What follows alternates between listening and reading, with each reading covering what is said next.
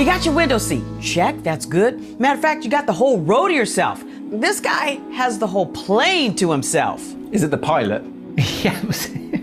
No, it's a free diver. Well, we're currently flying at an altitude of minus 200 feet. Wow! Something like that. Look at that. 55 feet down, Ollie. This is Abod Abdeen. He's 21 years old. He's been free diving since he was 10, and he got to go free diving in this Lockheed L-1011 TriStar. This was scuttled on purpose. It was out of service. It had been sitting at an airport in Jordan for a while, and they decided, you know what?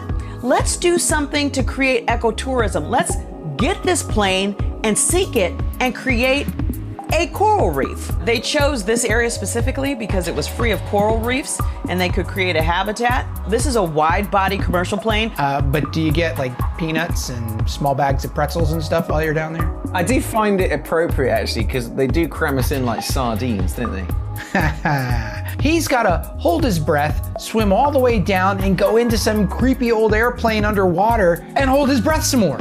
He says he can hold his breath for about 5 minutes. He's been doing this for quite some time. It's only a 33-second video, so I'm just saying it was a short trip.